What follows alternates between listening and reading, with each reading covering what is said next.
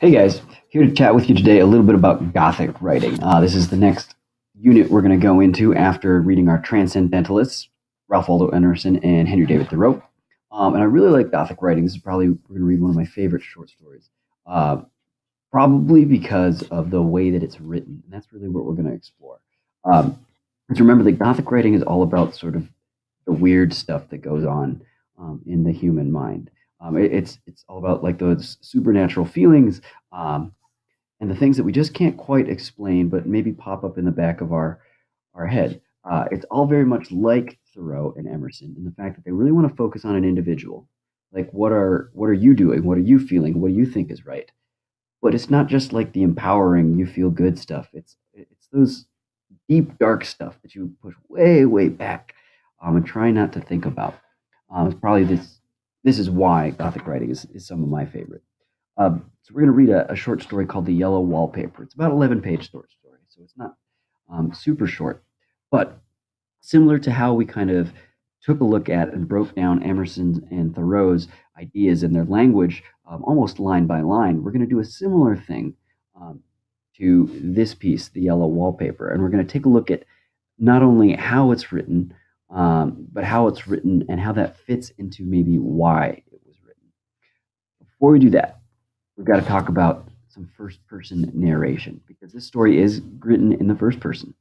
Um, and to really sort of examine why this author would write it in the first person, we have to look at the pros and cons um, of first person narration. Now, if you don't remember, first person narration is just the writing of a story through a singular view of a character. So you're getting one character's view, and it's like you are in their eyes. You see what they see, you feel what they feel, you think what they think. So this is when the author is using words like I and we and my. We never get out of that first person view, at least in this short story. So the great things are is that with this narration, we get awesome insight into that character's mind. We really get to experience what that character wants us to experience. We see their opinions, we see their emotions, we see their reactions to things going on around them. It really gives us a strong sense of the personality of who this person is. We don't just see them doing things, we see them doing and thinking things. Problems with that are that's the only view we get. We don't get anybody else in the story, only their perspective on events, only their opinionated and subjective views on what happens in the story. And if you're only getting one person's view of the story, have you ever been lied to?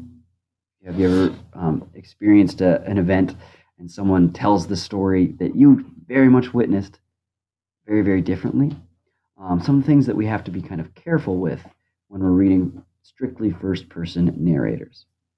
So, what we're going to do with this story is twofold. Number one, we have to explain how the first person narration in the Yellow Wallpaper influences the overall purpose of the story. So that's two parts. Number one, we've got to focus on, okay, what is the first person narration doing?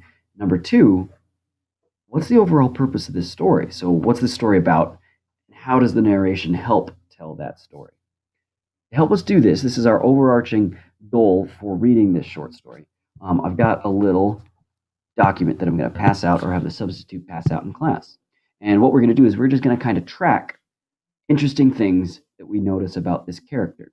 Since we only get one character's view, I kind of want you to track her development throughout this story. And I'm going to tell you that she changes. She goes through some big changes through over the course of the story. And obviously, she's not going to just come out and say, like, hey, I'm different now. But the way she thinks, the way she acts, the way she writes and tells you this story alters as we get on and we see different things happen. So what I want you to do is I want you to find 6 direct lines, 1, 2, 3, 4, 5, 6, throughout the story. So don't just find all your quotes in the beginning and don't find all your quotes in the end. Take one maybe from each page or every other page.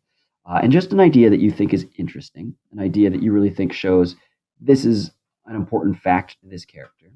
I want you to jot it in here, and then I want you to think, what does that quote mean? What's the meaning behind those words?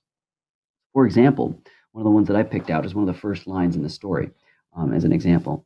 And this narrator says of her husband, "He does not believe that I am sick."